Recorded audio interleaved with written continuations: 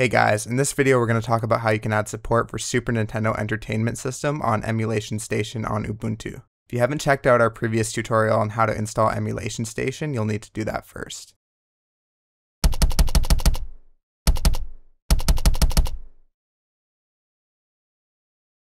To get started, you'll need to download a ROM online of the game you want to use with the emulator. These are easy to find, but we're not going to provide any links to these locations with this video. Next, you need to create a folder for these ROMs. In the previous video, we created a folder called ROMs in our user's home directory. Within this folder, we'll create a new folder for the ROMs for this emulator. To do this, type in the following line.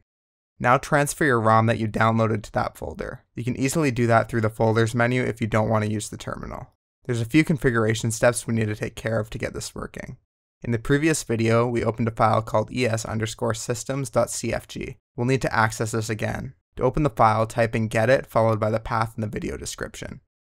Now we can add the information for this console we're going to add. In the video description, you'll find a block of text that you'll insert into the file. It's in the same template as the original, but we've removed the comments. Add this on the line before the closing bracket for the systems list. At this point, EmulationStation is set up and we'll be able to launch Super Nintendo Entertainment System ROMs. To test it out, we'll launch EmulationStation from the terminal and launch the game we downloaded earlier.